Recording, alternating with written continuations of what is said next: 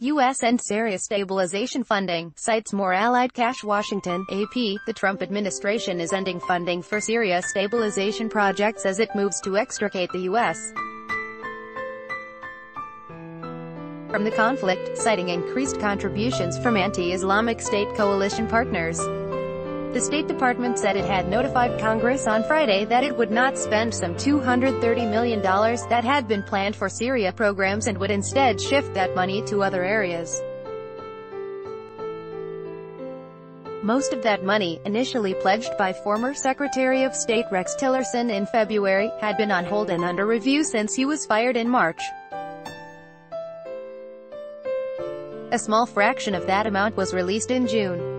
Ad choice advertising and red invented by T's advertisement. State Department spokeswoman Heather Nauert said the cut, which was authorized by Secretary of State Mike Pompeo and does not include humanitarian aid funds, will be more than offset by an additional $300 million pledged by coalition partners, including $100 million that Saudi Arabia announced it had contributed late Thursday. As a result of key partner contributions by coalition members, Secretary Pompeo has authorized the Department of State to redirect approximately $230 million in stabilization funds for Syria which have been under review, she said in a statement. Nauert said Pompeo's decision took into account the White House's desire to increase burden sharing with allies. The funds will be redirected to support other key foreign policy priorities, said Nauert, who along with other officials rejected suggestions that the elimination of the funds showed diminishing U.S. interest in Syria. Nauert, along with David Satterfield, the acting Assistant Secretary of State for the Middle East, and Brett McGurk, the Special Envoy for the Anti-IS coalition, told reporters on a conference call that the U.S. would remain active in Syria until the Islamic State has been defeated. This decision does not represent any lessening of U.S. commitment to our strategic goals in Syria, Nauert said. Advertisement still, the move was seen as a sign the administration is heeding Trump's demand to end U.S. involvement in Syria and reduce its commitment there. Sen.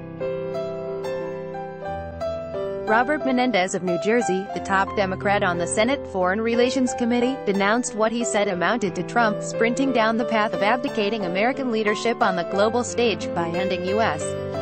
contributions to stabilization efforts in the most vulnerable Syrian communities recently liberated from the terrors of ISIS. This message of U.S. retreat and abandonment is an embarrassment, he said. Democrats on the House Foreign Affairs Committee concurred, calling the move astonishingly short-sighted.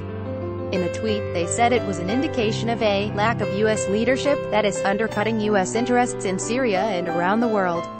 In a bid to reassure its partners in the coalition against IS as well as opponents of Syrian President Bashar al-Assad, Pompeo appointed veteran diplomatic troubleshooter James Jeffrey to be a special envoy for Syria, Nauert said.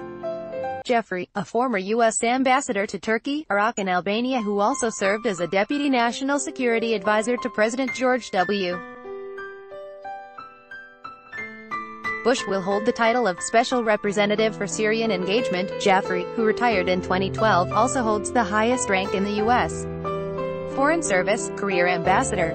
He will lead U.S. efforts to reinvigorate a long-stalled peace effort known as the Geneva Process between Assad, the opposition and other countries with equities in Syria, Nauert said. Advertisement. Yet Friday's funding cut is the latest Trump administration financial retreat from Syria. In May, the State Department announced that it had ended all funding for stabilization programs in Syria's northwest. IS militants have been almost entirely eliminated from that region, which is controlled by a hodgepodge of other extremist groups and government forces. In June, the administration freed up a small portion, $6.6 million, for the $200 million that Tillerson had pledged in order to continue funding for the White Helmets, a Syrian civil defense organization, and the International, Impartial and Independent Mechanism, a UN agency that is investigating war crimes committed during the conflict. That left $193.4 million in limbo that would have had to have been returned to the Treasury Department on Sept. 30 at the end of this budget year if it had remained unspent. Last month, the U.S.